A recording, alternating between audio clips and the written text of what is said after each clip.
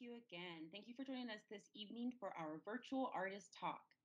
My name is Kendall Taylor. I'm part of the co-curation team for 965. Please take this time to mute your microphone and turn off your camera to reduce any distractions. We will have a few minutes to answer questions after each artist presents. And of course, if you have questions, we welcome them in the chat section. I would like to begin tonight's discussion with an acknowledgement of Black History Month and of the land we live and thrive on. We honor Black History Month with our collective dedication to equity, allyship, and the harnessing of a spirit that aims to disrupt oppressive systems that affect the Black community. Moving forward requires action. The following is an MSU Denver Office of Diversity and Inclusion land acknowledgement. We honor and acknowledge that we are on the traditional territories and ancestral homelands of the Cheyenne and Arapaho nations. This area was also the site of trade, hunting, gathering, and healing for many other Native nations. We recognize the indigenous peoples as the original stewards of the land. Let us also acknowledge the painful history of genocide and the forced removal from this territory. We respect the many diverse indigenous peoples still connected to the land on which we gather. And thank you again for joining us this evening.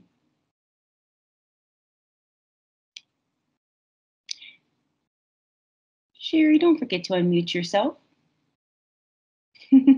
Is it a Teams meeting if someone doesn't forget to turn on their mic? Thank you, Kendall. We're so happy you're here with us tonight, and we're grateful to the artists attending for speaking about their work here. Before we turn it over to the artists, let me tell you a little about the 965 Project Gallery and our current exhibition. The 965 Project Gallery is a student-led space that provides professional development opportunities to MSU Denver students interested in the art industry. Located inside the CVA, the 965 Project Gallery is curated and managed by student employees who are mentored by gallery and museum professionals. We're able to create the entire show from planning to layout and installation to events like this one, in which we're able to communicate our artists with the CVA community. For our exhibition, Deeper Than Skin, we sought to find Denver artists who were examining life experiences within the Black community. The culmination of local activism stemming from the summer 2020 and ongoing civil rights movements highlight the continuation of the social justice timeline. This exhibition promotes community perseverance and humanizing actions. This exhibition was co-curated by a team made up of current and recently graduated MSU Denver students, Sherry Myers, Kendall Taylor, Molly Quinn, and Sheila Mungai. Tonight we'll be hearing from three of the artists with work in the exhibition, Tyree Jones, Yvens Saintil, and Jasmine Wynter. Kendall will lead the Q&A for each of the artists presenting tonight. Thank you, Sherry. Now for the super fun part. So again, just a quick reminder, just to make sure that our microphones are muted and cameras are off. We will be taking those questions in the chat. To kick off the discussion, we'll be hearing from Jasmine Wynter, then from Yvens Saintil, and then we'll be hearing from Tyree Jones. So to start us off, Jasmine is a recent MSU Denver graduate. Her graceful use of soft pastels enhance her ability to discuss issues the Black community faces. Jasmine, thank you so much for being here tonight. Hi, thanks Kendall for that great introduction. Hello everyone. Should I turn on my camera? I don't think it matters. Does it matter if my camera's on or not? We would love to see your face, but it's also whatever works best for your connection and your comfort. Okay, so I will turn on my camera. Fun note, this little thingy right here, my glasses just broke at the start of this. So that's what that is. Just a little note, there's not like a white blob thing on my face. My glasses just broke right before I had to present. All right, so Shades of Black is an extension. It started off as 2 pieces called Black and Blue that really focused on adolescence. And then I was reached out from Molly to say, be a part of the Deeper Than Skin exhibition. And I planned on extending it further. So now it's called Shades of Black. And yeah, so let's go to the next slide. Awesome, thank you. So I'm going to be reading everything on the screen just for the purposes of I know some people communicate differently. It's easier for some people to hear things and some people to see things. So I'll read off the screen and then add additional notes. But Shades of Black is a cultural lens into the perspective of Black childhood and its many shades. The series presents hyperbolic depiction of a select few experiences that have infiltrated Black adolescents' lives and manifested violent, vicious effects in the years that are meant for innocence, ignorance, and carefree behavior. So something just to make a point is, although each of these pieces that I've presented here today to you all and created have very specific gendered placements, everything that I am going to kind of break down and digest is something all Black people in the community, regardless of their gender, right, regardless of where they're from, whether it's African diaspora or born and birthed in America, they all can experience these types of shades and modes of difficulty that Black adolescents experience. And for each piece, I'm just going to kind of dissect which section of Black adolescence that I really wanted to focus on and why I chose the imagery that I did and the colors that I did. So, yeah. Go to the next slide. Thank you. All right, so the first one is called Bang. All of these are made out of soft pastel. This was a part of my first series, Black and Blue, when I made it in 2018. And this is probably the most relevant one that we're all aware of in our society today in terms of just murder when it comes to Black individuals. And while we're really, really aware of it in terms of teenagers or adults, it also happens to children. They meet massive brutality and death in the community. And oftentimes it is seen within police brutality. And that's such a big conversation now, and it's always been a big conversation since the civil rights movement, since 1955, with the whole, wasn't necessarily police brutality, but with Emmett Till and being violated by white supremacy and dying at the hands of that. So it ranges in a lot of different effects, but the lens we've seen currently is police brutality. But I wanted to focus with the blueness of the skin and the bullet hole in the head. I wanted to focus on just the ways in which it's still prevalent. So the boys looking at you, clearly not alive, but still very much so alive, right? Looking directly at you, confronting you.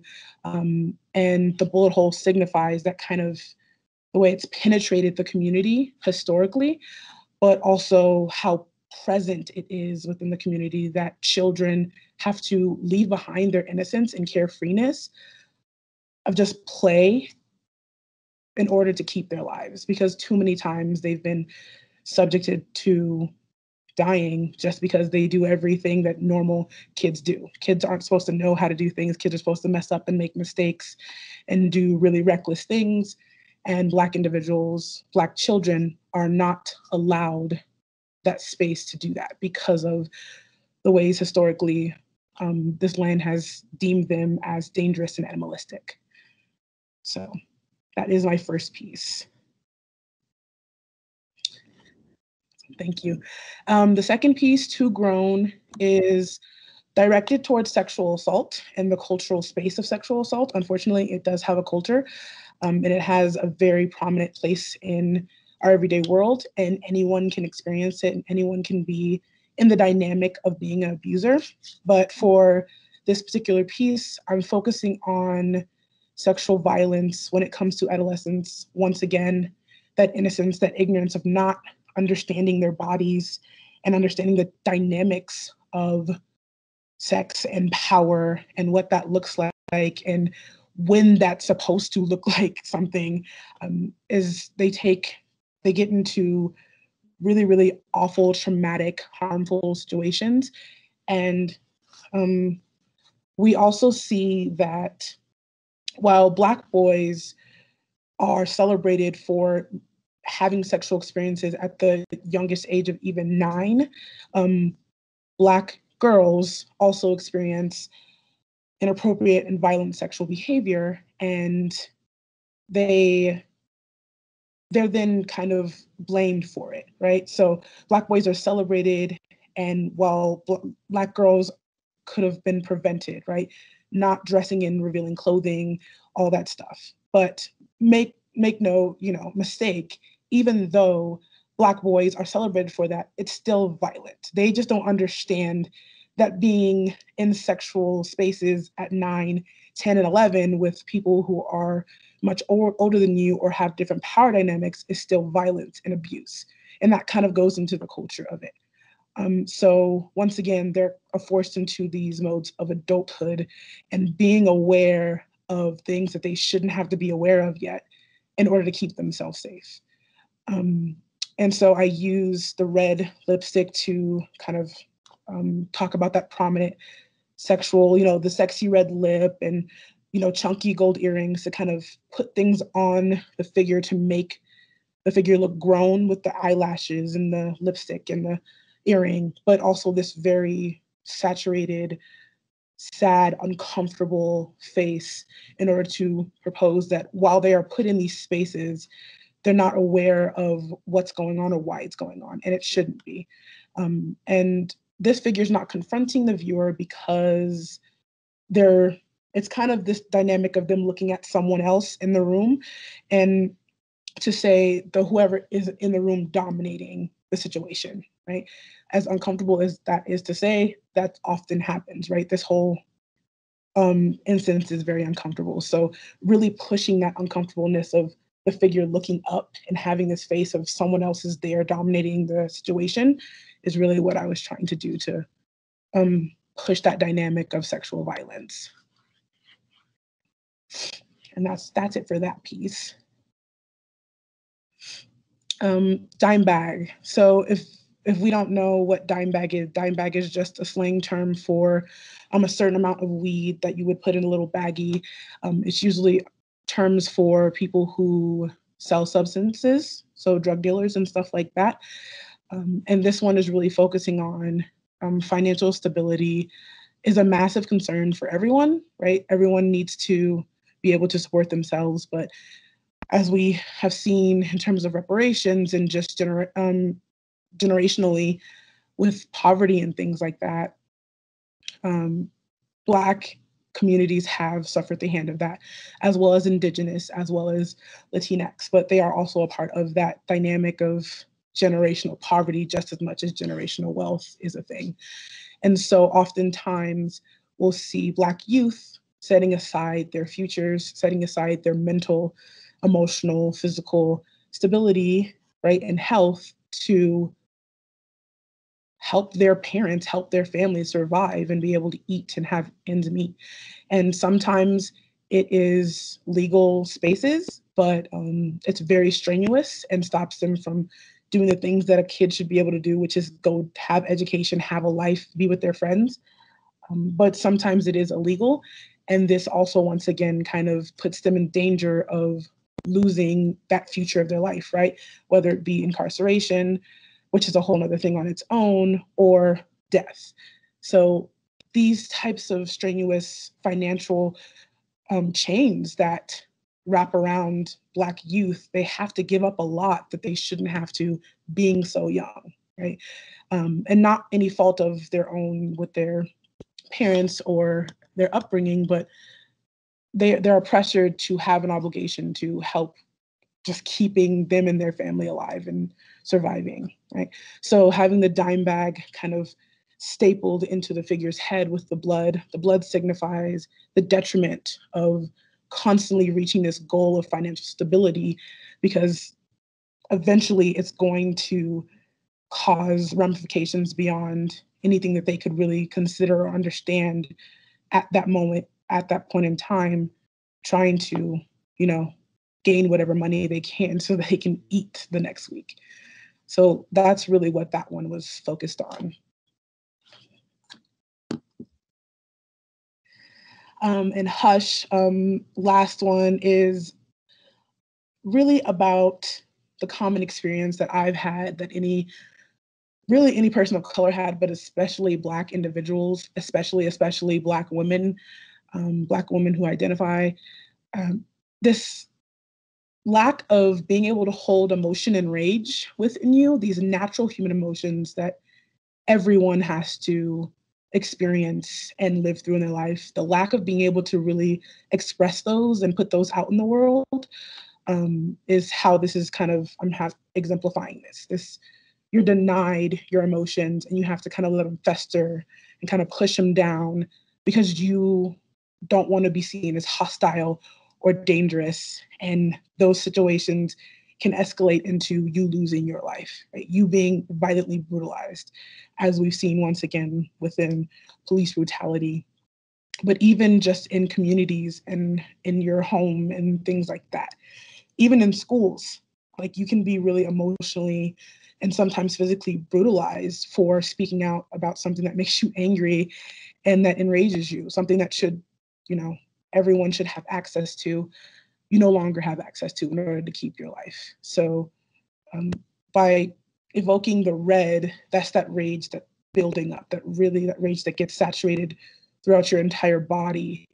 And then this kind of painful attachment of zippers on the figure's lips to evoke, there's no way to really express it, right? It's there, but it's painful to keep going back and forth with the experience of letting out your rage, but then being silenced, right?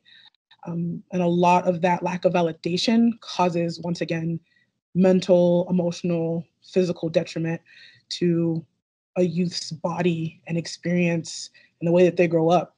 And that torment and trauma is going to affect them long beyond their years of being young, right? So that's really, once again, emphasizing that specific section of Blackness and shades of Blackness that exist and, really, really just grind down the bare essentials of Black youth to nothingness. So that's that one.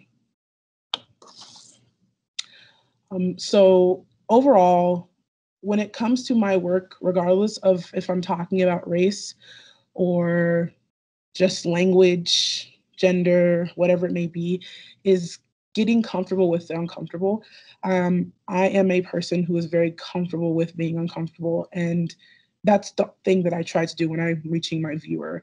In this specific piece, I'm using really, really hyper symbolic imagery to saturate the viewer in what it feels like to be in that space, because there are going to be people who view my work that do not know what it's like to be a Black individual, and then therefore doesn't know what it's like to have those emotions, right? Have certain things stripped away from you. And so by using that really, really saturated, uncomfortable, harsh imagery, I am creating a space for the viewer to feel what's actually happening within those experiences, but then also give honesty to what those things feel like, again, because those feelings are very, very, almost, they're indescribable. And so the closest that I've gotten to actually being able to depict that is through these really harsh visuals and colors that I've chosen for this work. And ultimately, I want people to face it head on and not shy away, not pretend, not kind of, desaturate it to make it more comfortable or easier to digest and swallow, but really taking all of it in for what it is, because without really experiencing or even realizing what the whole totality of something exists and how it exists, we can never assess it properly and then eradicate it, which is ultimately something that I'm passionate about, eradicating these spaces and creating new ones that oppose the ways in which they've dictated people's lives. So that's the whole of my work. And why I do it and how I want people to view it and interact with it. Beautiful. Thank you so very much, Jasmine. Yeah. That was wonderful. We do have a question. Okay. Wonderful. Tyree asks, why do you choose the different colors for the skin tone in each piece? And you know what? Amy's question kind of builds on that as well. I'm just going to throw that out to you as well. I think it'll be a similar answer potentially. Did you choose to work in pastels, which has a softness, to contrast with the harsh and uncomfortable imagery? Or are pastels, your usual medium for most of your work? So there is kind of a combination to that. For sure.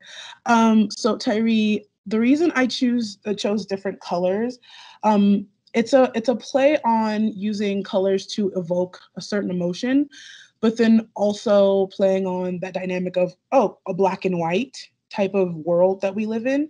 So I use colors in the black and white to really, really evoke the saturation of that symbol and how it affects the figure, as well as this idea of like, oh, well, it's just black and white, when really it's not. It's a lot of gray area when it comes to these situations.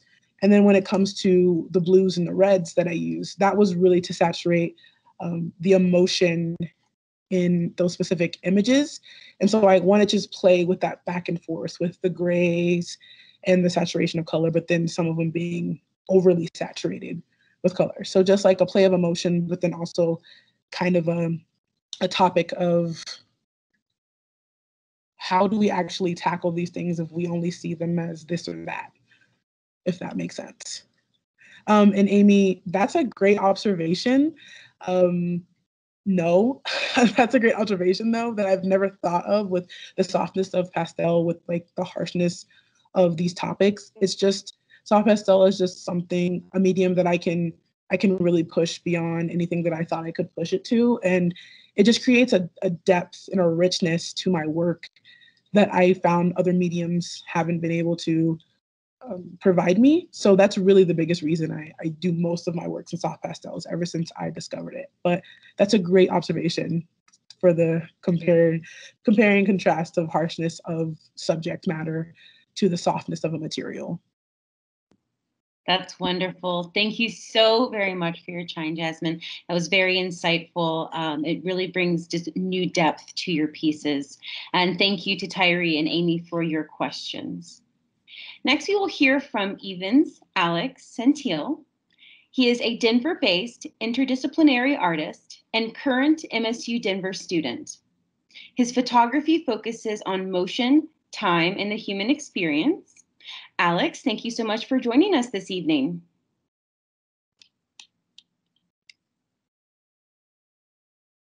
Hey, hey. Thank you for the invite, and also thank you for the staff at 1965 Gallery for putting together the show. It's an amazing show. Where we start? Next slide, please. So for the show, I decided to go with May 30th. May 30th was the third day of the protest in 2020 here in Denver. I decided May 30th because it was the day I feel like was more impactful to me, because as you see in the photographs that come, a lot of action happened that day, as far as like the police and the protesters, and how how that interaction went, and the way I perceived it was going to happen, it was going to go down, but it did not go down that way. May 30th almost didn't happen, or the documentary protest almost did not happen, because at the time I had just finished a previous documentary on Michael Hancock. I don't know if everyone is familiar, but he was an Uber driver back in 2018. He was driving a guy at 2 a.m. A guy attacked him, and Michael Hancock was a concealed weapons carry permit holder, and he protected himself against the guy. And then different police did not believe his story, so they put together a story. But in the meantime, they kept him in jail for 15 months while they put together the story. And ultimately, May 10th of the following year, he was found not guilty. So I documented his family the entire time he was in jail, fighting this charge. But anyway, so almost didn't happen. May 30th, in my opinion, a lot of questions need to be answered. I saw a lot of people get hurt that day that shouldn't have not gotten hurt by police. Just pretty much just the posture the police had that day was just like it didn't make any sense to me. So I had to document it. And my interpretation of that day, it was a tough day emotionally for me because I had so many emotions running through me. You know, it was like at one point I wanted to document the protest, and at one point I was angry, at one point I was sad. There was just so much going on. Also, the police interpretation and intent of that day. That's the question that I hope when people do see these photos, they ask themselves as well as the local police. Like, you know, what were you guys doing? What were you guys like to do? You guys the property because no property was being damaged. As you can see from the photos, people were just out there protesting. You know, kind of like showing their force. You know, showing that they were angry and wanted police accountability, whatever.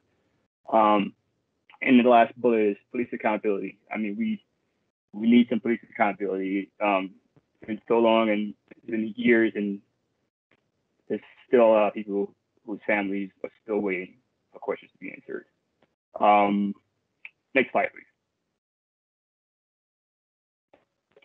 Yeah, okay, so the first, I won't be talking about all the photos because it's like 19 slides, but some of the photos speak for themselves. For instance, this first photo, so some of the little things that you have to pay attention to, like, you know, where it says if you're not outraged, you're not paying attention. You know, I tried to kind of like find the little details in the images or in the scene, and as well as try to look at it from a different perspective, not from the perspective as from someone outside looking in, but from someone inside, you know, kind of like looking inside, if that makes sense to everyone. Also, that first image, I'm sorry, let me go back. So all these images were made on one intersection. So right in front of the Denver Capitol building, in the corner of Colfax and I think it's Broadway? No, Lincoln, I'm sorry, Lincoln. Next slide, please. Okay, so these two images, the image to my left, I guess your left too, that image reminded me so much of some of the old protest images from from the Vietnam era, or it kind of like illustrates just like what was happening that day. You know, this gentleman in front of me, I remember him. There's another image of him in there somewhere.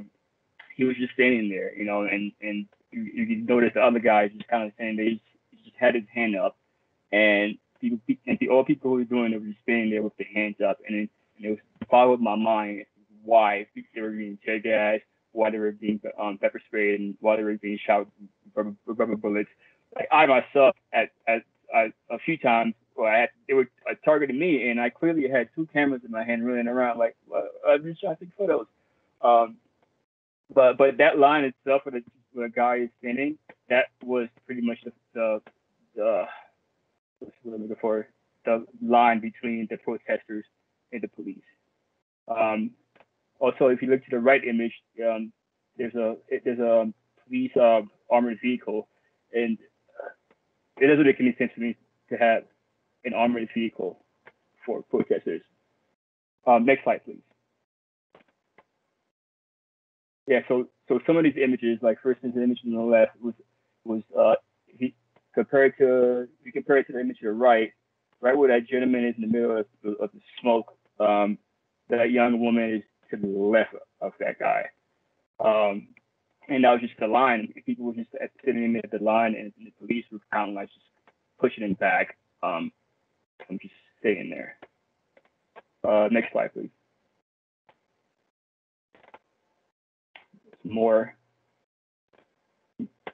You can continue this slide through him, please.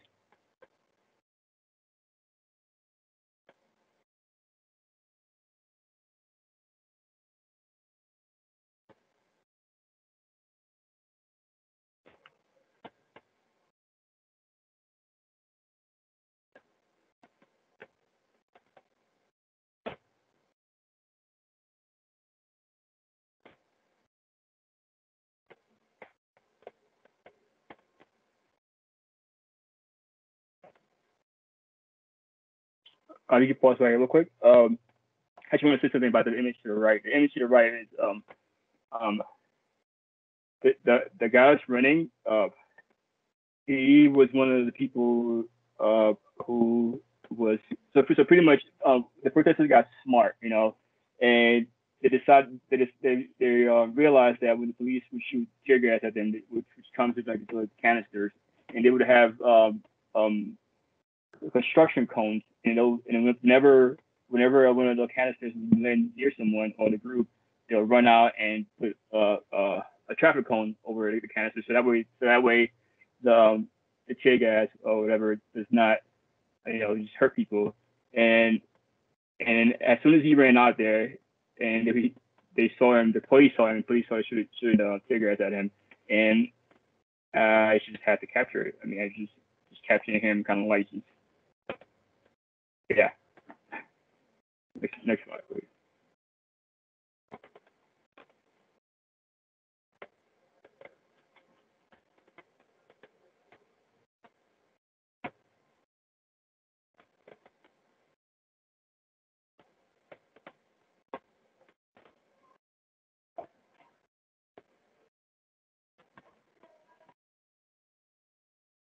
So hold on one second. So if you notice image to the left, there you can see the forefront of the image, front left. You see one of those canisters exploding, and then you see a person kind of like jumping in the ground. But you can see the canister exploding to the left, and then everyone kind of like reacted. All right, next slide, please.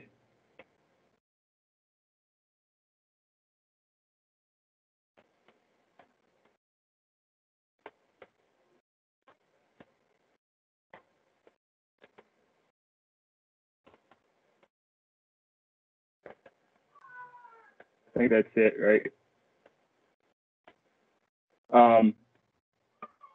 So the bottom left image it pretty much gives you a view of what was happening that day. Again, there was no I didn't notice any violence on that day as far as the protesters side. Again, I was pretty much I felt more afraid of being hurt by the police that day than from the actual protesters themselves. And I have a history of being in places where it's pretty dangerous. And that day it was similar, but again it wasn't like I was fighting enemies.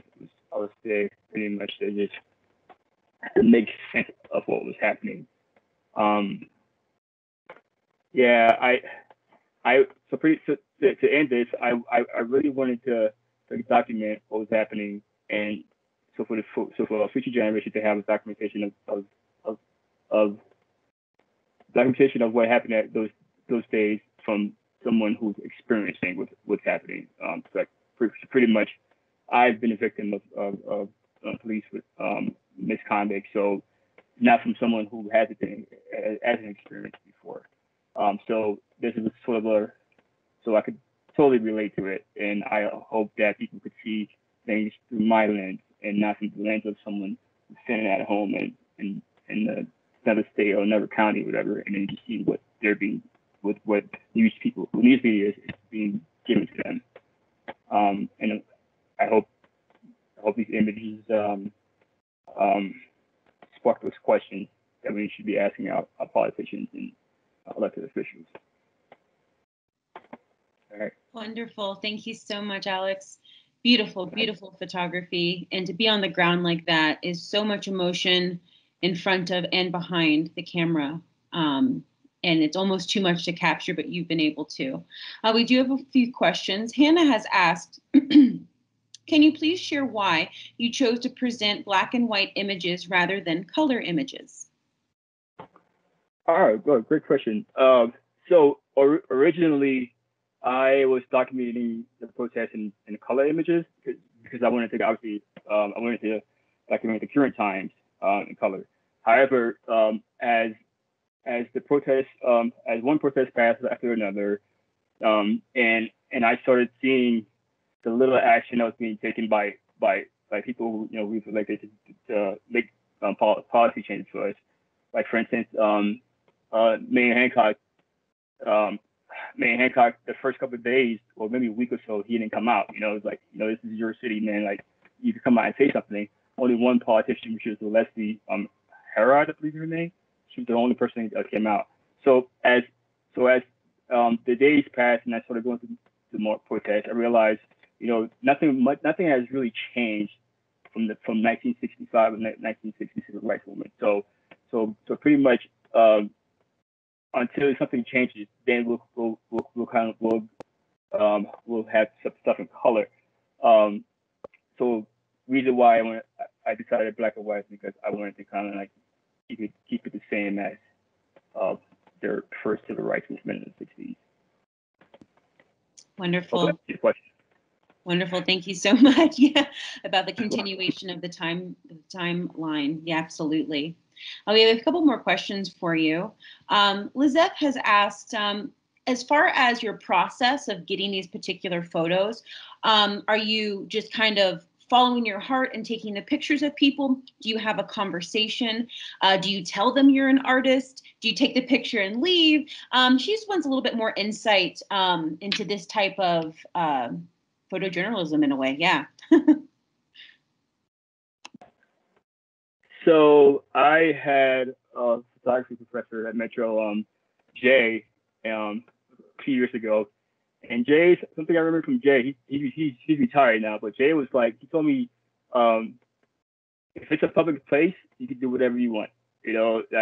So I took those words and I ran with them. And also, there was just so much going on, people didn't care. And to be honest, I didn't care. I don't remember. Well, there are a few people, not this protest, but a few after, people would say, don't take my photo, and I'll just take the photo anyway. But sometimes when I'm actually in the moment, I'll say fine, and I won't snap your photograph. But did I answer your question? I do believe you touched on the confidence and what was yes, lovely. Wonderful. Thank you, Lizette, for answering that. We have a couple of more questions for you. Sheila has asked, how do you further the narrative inequality, equality at this point, as far as she's noticing she can't help but notice the stark differences between these images and, let's say, January 6th with the insurrection. So again, it kind of speaks to your answer before, but we'd love to hear more about that. I'm sorry, can you repeat the question one more time? Yeah, no problem. Sheila has asked, how do you further the narrative of inequality from this point? Can't help but notice the stark differences in the images from these to, let's say, January 6th insurrection. It's a really tough question. The January 6th insurrection, I feel like there's not much of a comparison between them two, only because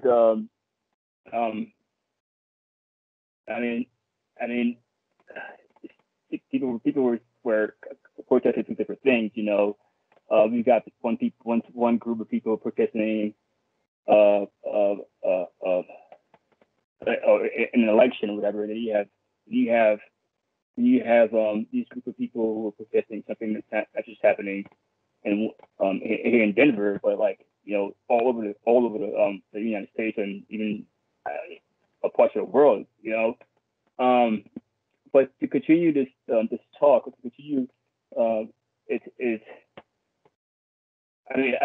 I feel like what I've documented is very little compared to very little of what we need to do besides just pushing it out there. We have to pretty much switch up the entire education system. We've got to look back and really address our privileges, right? And that's Yeah, it's a really tough question to answer, but it's just one small part. I hope I was able to answer just a little tad bit of it. Wonderful. Thank you so much, Yvens. We have one more question to close out before finishing off our panel with the lovely Tyree Jones. But Alex, we were wondering, as far as understanding the prolific nature to your photography, we'd love maybe a website to be plugged into the chat. But from this particular day, how many works and how many pieces were you able to capture? Wow. This day, I believe it was about 2,200 images that I captured. And I didn't say this earlier, but I wanted to say this. I wanted to say that documenting these photos, these protests, have been sort of like a performance art piece for me. You know, like I said, just being in the space itself, running around, you know, trying to capture as much as I can. And then that's one performance, right?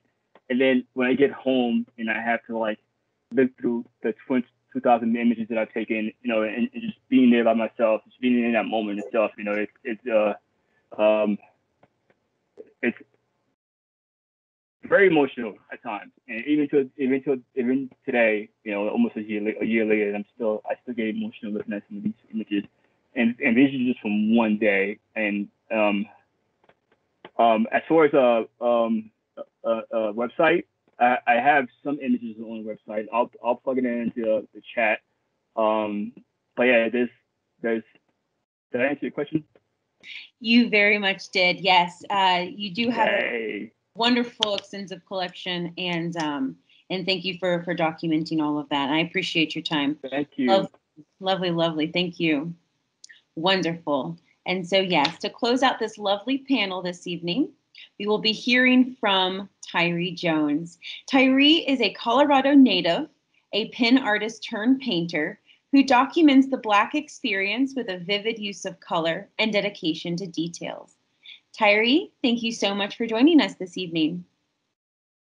Hi, thank you. I'm really excited. Okay, so yeah, I'm going to be talking about my project, We the Protest. Next slide. So I'm just going to be talking about the project summary a bit. Sure, you can just pretty much show all of the points that I have on here. So We the Protest is a group of 4 portraits depicting protesters that attended the Denver Black Lives Matter protests in 2020. I have the project broken up into 2 different processes, which is the documenting process and the painting process. And the paintings serve to eradicate stigmas that are perpetuated against Black people and the Black Lives Matter group. Some of those stigmas being that we're violent, or that it was a mob mentality, or that the protests were unwarranted. In my opinion, a lot of the protesters were afraid, but they were passionate and standing in solidarity. And I thought that that was something that was to be admired. Next slide. So I'm going to start talking about the documenting process. And day 1 was really spent digesting the atmosphere of the protest. It was actually on the same day that Yvens was talking about, which is really crazy. If you can show the pictures.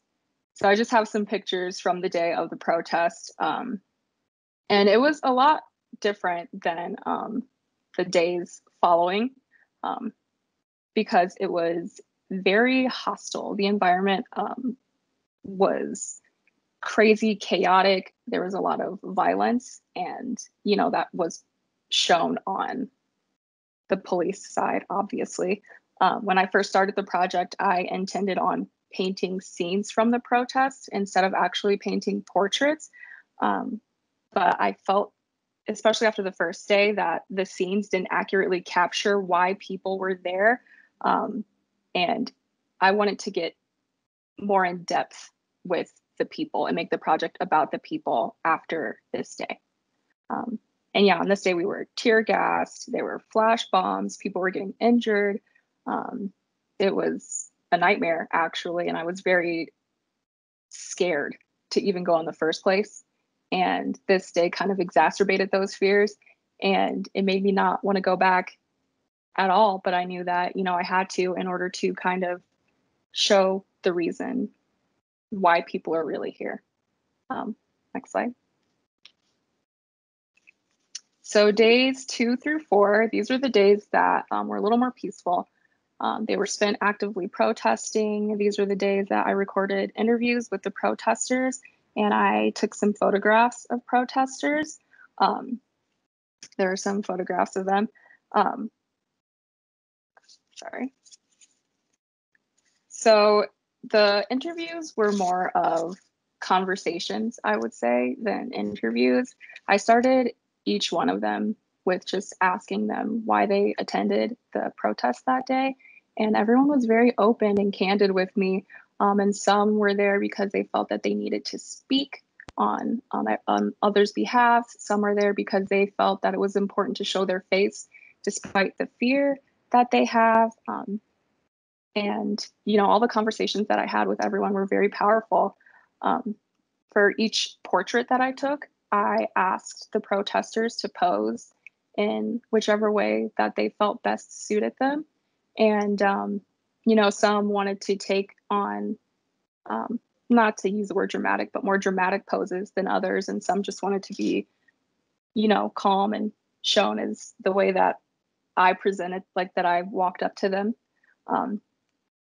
And yeah, next slide. So now I'm going to be talking about the painting process. First part is prepping and drafting.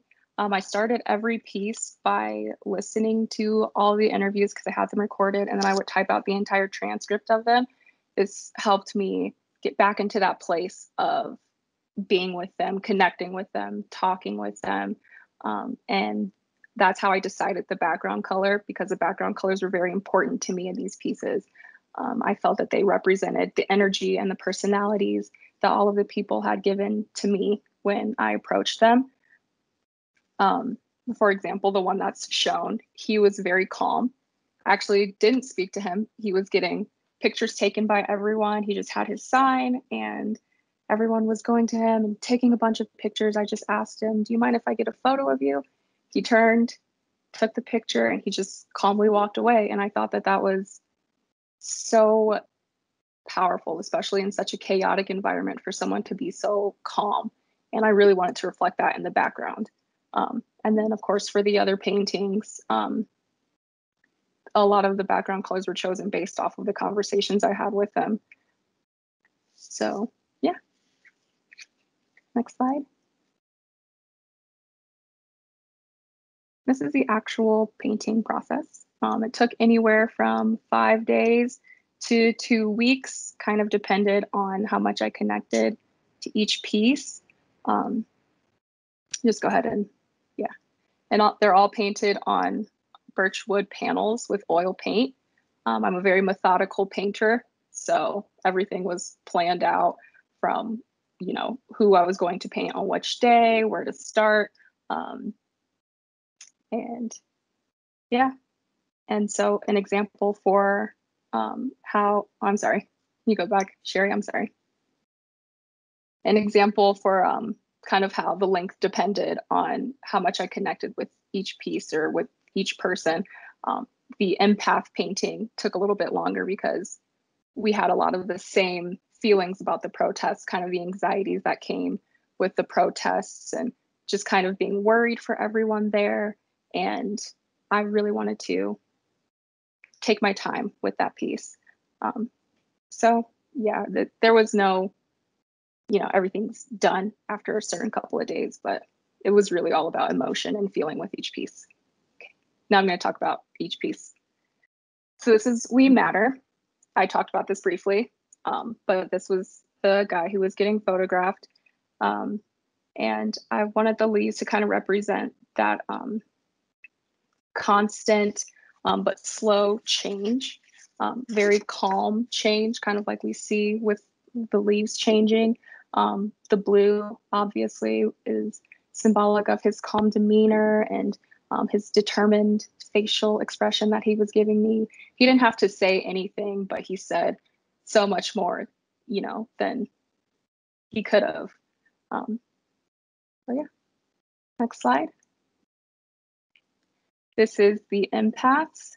This was a couple that I met. They were very kind and they talked about how afraid they were, which really resonated with me because I felt the same exact way being there, but I just wanted to do a project. I wanted to talk about it. And that's the same exact reason that they were there. And I felt a lot of connection to these two individuals. There was a lot of empathy. There was a lot of unity. There was love in our conversation. And I felt like that was really represented by the colors that connect them in this piece. Next slide. This is the speaker. So he had spoken this day to a very large group of people, which I thought was very brave. I couldn't do it. I'm nervous just even speaking right now. And he really felt that it was his civic responsibility to be there for all of these Black people and to speak on behalf of us. And he wanted the change to come from ourselves first in order to inflict change on others. And I thought that that was a very powerful statement. And I think that he really represented that in his pose. He was very thoughtful, and I really enjoyed that about him. Next slide. And this is Today, Tomorrow, and Forever. Their interview had a lot to do with family history, especially on his side. His family spent a lot of time protesting, and his brothers, he talked about how it's impacted him growing up. And his interview was very prolific in that way, as he felt that he was doing it for generations to come, and it was not about himself at all. They were there for others more than they were there for themselves. And I think that the messages that all of these people sent really showed all of the different reasons why people were protesting, and that it wasn't just something that was violent, and that there isn't this mob mentality, but there are all these beautiful different reasons that people are coming together in order to fight for something. You know, there's all these different stories, and everybody just wants the same thing, which is to be treated fairly and equality for their loved ones and safety for themselves. Next slide. Next slide, Sherry. Next slide. Is it working? Yeah, I'm on the next slide. I just, do you want me to go ahead and play, or do you want to set it up? Oh, I'm sorry. I didn't see it. My bad. The images are the same on both sides, so the screen cap and that one. So easy to think they're the same. Got it. My apologies. Okay, well, next I'm going to be showing a video.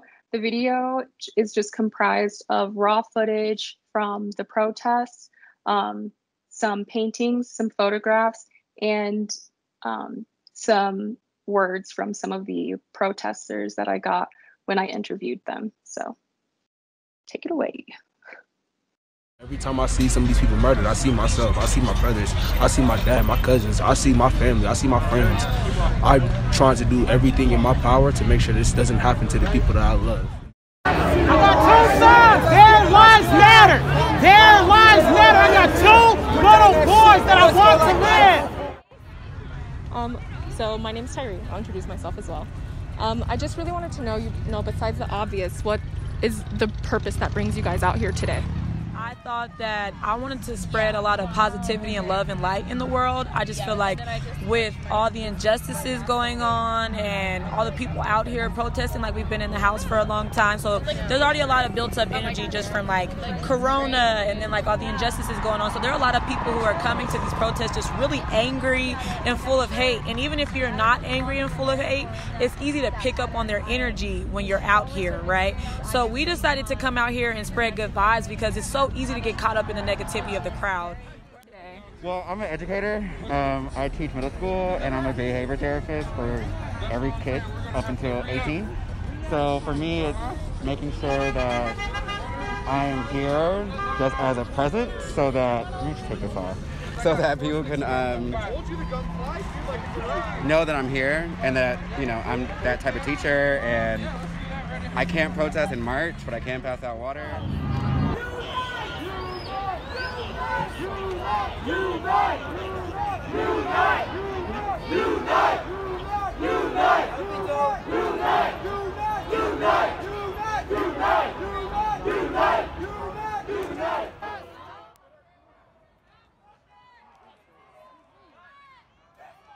Like for the past, since the protest started, we've had to hear helicopters for the majority of our evenings. Even the other night, there was one at like 2 a.m. that woke me up out of my sleep. You hear the sirens, you hear the flash bombs. You can tell when the helicopters are even closer because you can hear, like she said, I've been getting anxiety from some of this, to be honest. It is. It's a lot of, and I think it's the collective energy in the air, and there was already that grief in the air from COVID, and I think this just like lit a match. Don't just get tired because they don't want to hear it. That's exactly what I go through on a daily basis, because people still are just hearing and not listening. As I say, racism still exists, that our black people are being murdered, that we don't feel as we matter. I did this as a 16-year-old little girl, and here I am 46 doing it again with my children now. And I just pray that this generation can help make a difference, but I'm going to stand with them until the difference is made. This whole movement is about really trying to open people's eyes and to push them to use their voice.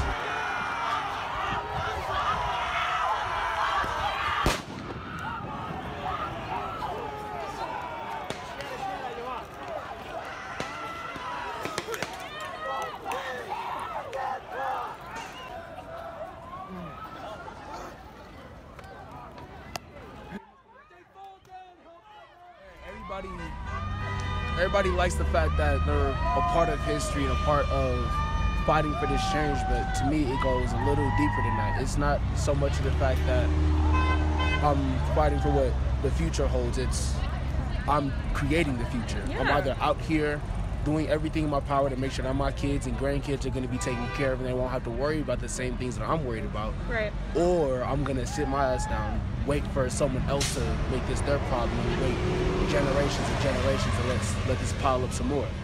History's going to, the future's going to come regardless. You can either impact it or just let it pass you by. Yeah. Well, thank you guys so much. Of course. That was so powerful.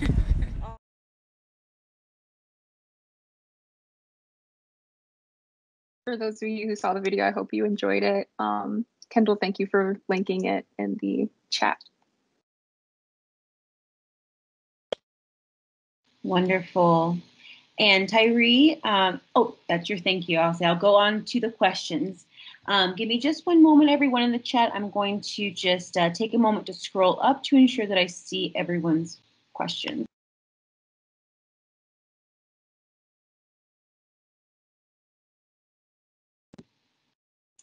Okay, wonderful. So our first question is from Michael.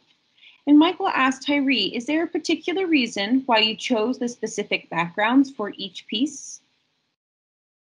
Yes, I chose the backgrounds based off of their personalities and the energy that they had given off during our conversations. I felt like the colors really represented who they were and why they had attended. So yes. Wonderful, thank you so much. Our next question is from Lizette. She asks, did you keep in touch with them, your subject matter, after you took their picture? Do they know their portraits are up at CVA? Yes, I have been in touch with them. In fact, I've stayed the most in touch with the couple from the empaths. They're very sweet. And they do know that they are in CVA.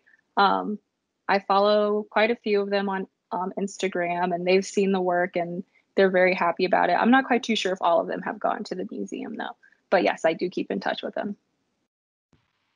That's wonderful. There's a lovely message from Hannah. I appreciate the opportunity to revisit the urgency, anger, and fear and emotion of last summer through Alex and Tyree's work.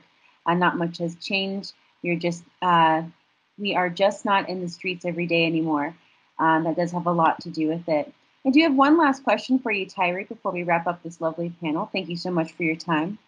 Okay. So with your current work, with this particular exhibit, there is this element of recording.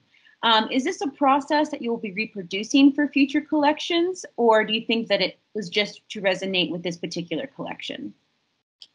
It's definitely something that I enjoy. I think it depends on the collection that I'm doing. For my paintings, I'll definitely always be photographing something before I paint it. That just resonates with me, and that's something that I want in my work. As far as interviewing and having conversations, I think that just depends on the project. But as far as taking photographs and emulating that in painting, that's something that I'm going to definitely keep doing. Beautiful. Thank you so very much. Tyree, your work is wonderful. We appreciate you having been a part of 965. Thank you again to Yvens and Jasmine. We appreciate your time as well. Sherry, I'll let you go ahead and take over at the ending of this lovely panel. All right. So thank you all so much once more for joining us. Thank you for taking time out of your evening. For any of you who are still students, thanks for giving us some of your homework time. Come by the CVA, please, if you have not seen Deeper Than Skin yet. If you haven't seen the exhibition in the main gallery, it is also exquisite and powerful. And that one is Zanelli Mahali's Samyama Ninyama, Hail the Dark Lioness. I apologize for any mispronunciation of that. But what I wanted to say is I'm so grateful to be surrounded by all of these powerful works every time I go into work. I also want to thank our artists, Jasmine, Yvens, and Tyree, for participating in this event and for allowing us to present their work in the 965 Project Gallery. I would also like to thank my fellow curators, Yay Team, Kendall, Sheila, and Molly. Thank you so much for your work in putting this exhibition together. And lastly, I would really like to thank on behalf of the curation team, thank the CVA team, Cecily Cullen, Jenna Miles, Katie Taft, and Kristen Smith for the opportunity for us to be able to put this together and the support and guidance that they provided during the process. We've kept you 5 minutes longer than planned, so thank you. We love you. Go enjoy the rest of your evening.